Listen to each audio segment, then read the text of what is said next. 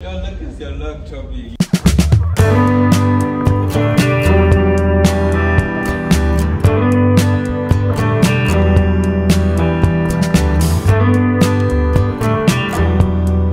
Good morning, wonderful human. It is a beautiful Wednesday morning and the sky is so blue and beautiful. Hey, the sky is so blue and beautiful, and you can really tell that we're in autumn now because of how like crisp the air is. We just had our last few rains and I'm really excited to be outside today, even if it's just for a little bit. I'm going to the hairdresser. I'm finally getting my hair done because this weekend is Lerato's album listening party, which is, I mentioned this in my previous video, but I'm also going to be sharing some of those snippets with all of you. But yeah, really excited to be doing my hair. It's looking, I'm just gonna say wild. I'm going to make breakfast now. I'm going to make my fave, my go-to oats.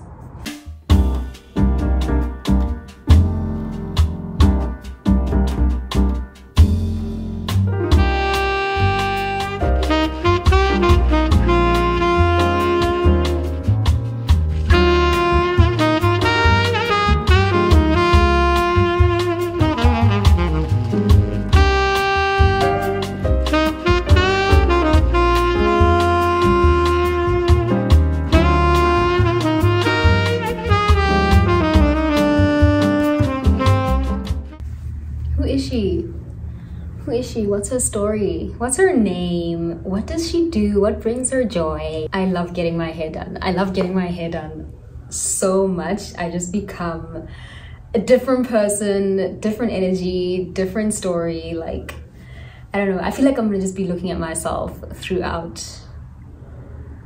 this vlog. I'm sorry, but I mean, how can I not? But yeah, I just came back from getting my hair done, and I want to mention here like what a growth edge YouTube is. Like, recording myself in public, not easy. I'm like, what are people gonna think about me? Oh my word, can I do this? Like, am I allowed to do this? So many little thoughts go into recording myself in public, and it used to be like really intense, really hardcore. I used to be really afraid, but since I started this channel, it's become a lot easier to do that. And doing it at the hairdresser today, I was just like, ooh, I'm a little bit scared, but I did it. No one shouted at me. It's not a thing. So I really just want to extend some appreciation for the journey that I've had on YouTube so far, and how it's making me less afraid of recording my life, like capturing these sweet little moments of my life that I'm totally allowed to like record and capture. It's making me less afraid, and it's making me grow in like really cute ways that I didn't know I needed this until I started. I didn't know that so much of my fears around visibility and being seen and being perceived would be processed through starting a YouTube channel. And my heart is just so full of love to the Lukile from a year ago, almost a year ago, who chose to just start this channel and just do the thing, because now I'm like, wow, like capturing my life for the past year has allowed me to be less afraid of showing up in the world, has just allowed me to pull out my camera in really like mundane, ordinary circumstances, like getting your hair done and everyone looks at you like, what are you doing? Has allowed me to just do what I want to do in situations like that. So I'm really grateful to myself for starting this channel. I am grateful for this platform as well, this just this ability, or not this ability, but this space that we have to share ourselves, share our lives, and connect over that as well. And I'm also like, I'm also so grateful to like all of you who are here for this video, all of you who have been here since the beginning of this channel, and like those of you who have also been here since day one of my presence on social media, the people who have just been like, when are you starting the YouTube channel? We're waiting. When is it coming? Like, thank you for like pushing me. Thank you for sparking my curiosity. Thank you for all the love that I've been receiving. Like, reading my comments on YouTube. Wow. There are so few spaces on the internet where you can truly feel the love of people radiating out of them.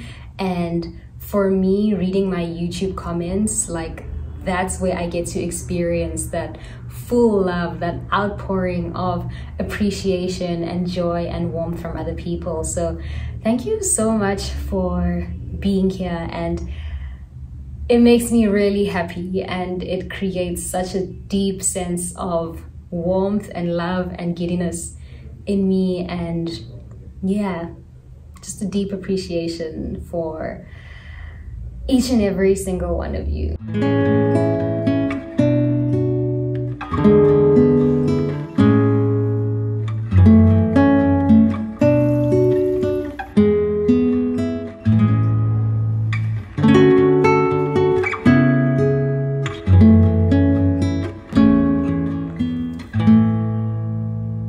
It is so muggy and cold today, and it's like, okay, this is it. We are officially in autumn. I've got the autumn jersey out, and usually on a day like this, I'm indoors. Like, you will not catch me outside.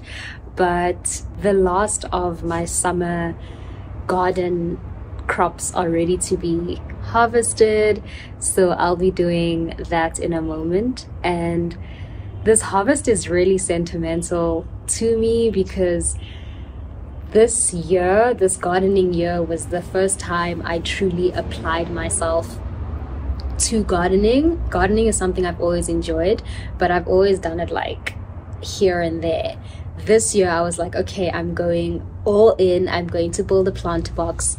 I'm going to grow my own food. So this is really special because I'm like, wow, I committed myself to something for a whole year, and now I'm reaping the rewards of all of that. I'm quite literally like eating the fruits of my labor and the labor of my plants. Gardening is just so fulfilling for me, like viscerally fulfilling. I look at my garden, I eat the food that I grew, and I just feel so accomplished and nourished. I think that as humans, we have this natural desire to feel accomplished. We want to chase things that will make us feel fulfilled. And under capitalism, we've been taught that the only way to feel those sensations is if we dedicate our entire lives to building a career, to getting a job, to getting promotions. And that kind of fulfillment has just never felt deeply nourishing and sustainable for me. And I have found that looking after something, contributing to the growth of something else, taking something as small as a beetroot seed and planting it in the ground, watching it grow week by week until you have this fully formed thing that can nourish you and the people that you love. That to me is fulfillment, contributing to the growth and the life of something else, something as equally alive as you are. Gardening has just been my friend in that regard. It's been a friend that reminds me that when I contribute to life around me, when I contribute to my community, when I contribute to the collective, that is when I will truly feel accomplished.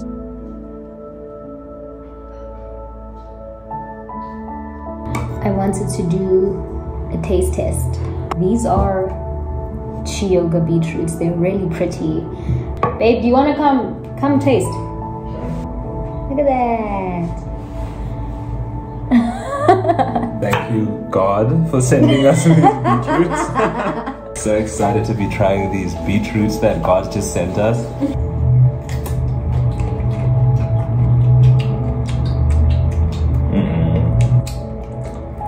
Hot as God, but you don't have to run it back. Why does it taste like that? That's better. Okay, beetroot pickle. Still proud of them though.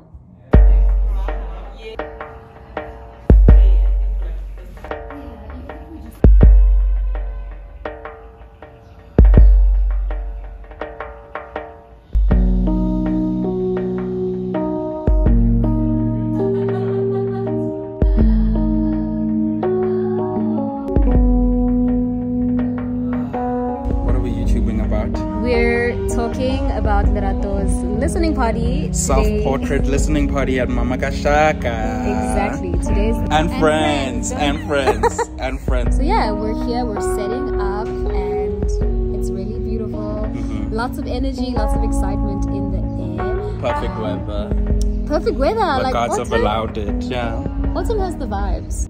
You wanna get up?